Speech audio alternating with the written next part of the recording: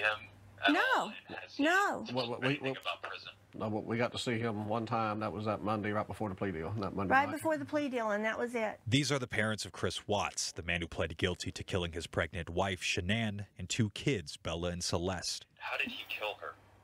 How did he say he did it when he snapped? He said he did the same thing that she did to him, that she did to the girls.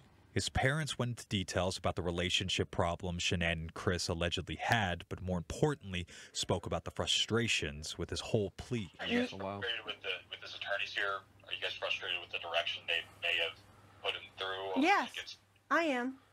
I am absolutely frustrated. We contacted his public defender, but they declined to comment. Do you guys think he was coerced at all? I don't know. I don't know. I have no idea what the public, to me, that all they wanted to do was just save his life. Just save his life. Well, save his life and life in prison, to me, there's no difference. You know, he's going to die in prison, and there's no telling what will be done to him in prison. And I just want him to fight. I want him to not take this plea deal. I want him to plead not guilty to the children. After this interview, the Watts are looking into different legal avenues, even looking at another attorney in Denver to take their son's case. But there's been some reaction about all this from Shannan's family. Are you guys worried about some of the backlash about maybe coming out and speaking on behalf of Chris and what it might do to your guys' relationship, and, you know, speaking out like this about a woman who can't defend herself right now? Well, Shannan, I mean, you have to get to know her to be around her.